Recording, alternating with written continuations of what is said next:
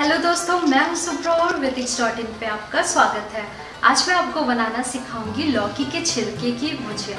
तो लौकी का जो छिलका होता है उसे जनरली हम लोग निकाल के हटा देते हैं, लेकिन अगर आपके पास ऑर्गेनिक लौकी है या फिर अगर आप खुद ग्रो कर रहे हैं लौकी, या फिर अगर आपको ऐसे भी बाहर से भी मार्केट से भी ला रहे हैं जहाँ पे आपको लग रहा है पेस्टिसाइड्स उस पर डाले हुए हैं, तो आप क्या कीजिए कि पहले उसके छिलके को निकाल लीजिए और फिर उसे विनेगर वाटर से अच्छे से धो लीजिए।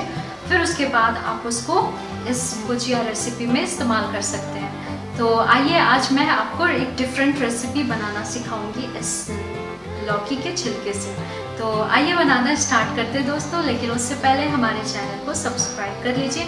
अगर ये वीडियो आप फेसबुक पे देख रहे हैं तो हमारे फेसबुक पेज को लाइक कीजिए और हमें इंस्टाग्राम पे फॉलो कीजिए, ताकि ऐसी ही बेहतरीन रेसिपीज हम आपके लिए हमेशा ला सकें। थैंक यू दोस्तों।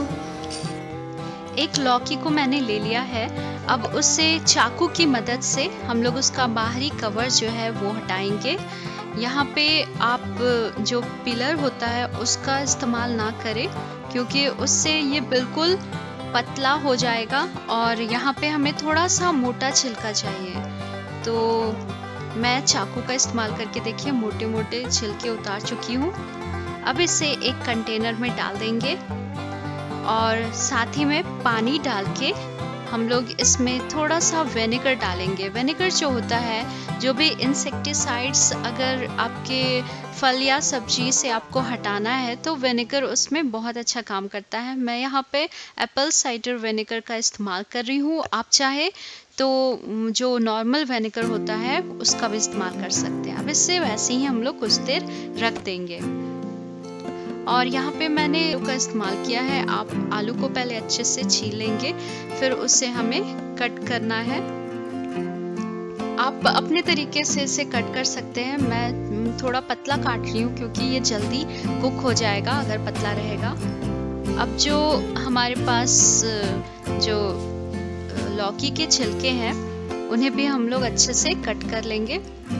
और मैं यहाँ पे प्याज का इस्तेमाल नहीं कर रही हूँ, इसलिए बस हरी मिर्च और जीरे का छौंक लगाऊंगी। अब एक पैन में हम लोग 1 चम्मच के करीब सरसों तेल ले लेंगे, फिर 1 छोटे चम्मच जीरा डालेंगे और जो हरी मिर्च है स्लिट की हुई वो डाल के फ़ौरन लगा लेंगे। और फिर आलू पहले डालेंगे ताकि आलू कुक हो जाए, क्योंकि वो जो लौकी का छिलका होता है उससे कुक होने में ज़्यादा टाइम नहीं लगता है। हल्का जब कुक हो जाए फिर हम लोग लौकी का छिलका भी उसमें डाल देंगे और उसे अच्छे से मिक्स करते जाएंगे।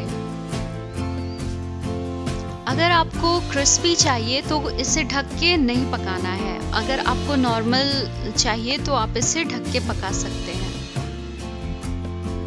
कोई भी रेसिपी को अगर आपको क्रिस्पी करना है तो कभी भी ढक के ना पकाएं। अब देखिए इसकी रॉनेस ख़त्म हो चुकी है, तो फिर हम लोग हल्दी 1 छोटी चम्मच डालेंगे इसमें और फिर इसमें स्वाद अनुसार हम लोग नमक डालेंगे। मैं नमक इसी तरह स्प्रेड करते हुए डालती हूँ। इस प्रोसेस को अगर आप फॉलो करेंगे तो कभी भी आपके खाने में ज़्यादा या कम नमक नहीं आएगा।